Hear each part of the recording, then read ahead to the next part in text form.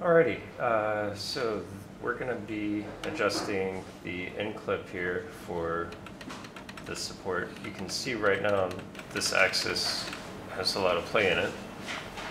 So what we're going to do is we're going to loosen it up enough to where that clip is able to move back and forth. And then we're going to push these end tips in until they're up against the rods.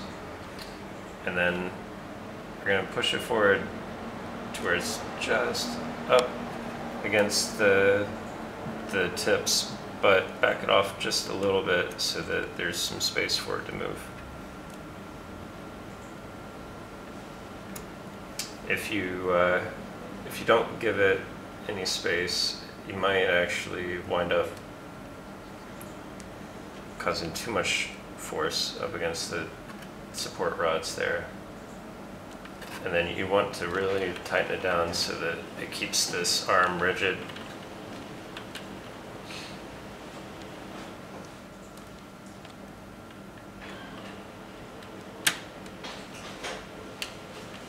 Because if you don't tighten this assembly actually is able to flex a lot more.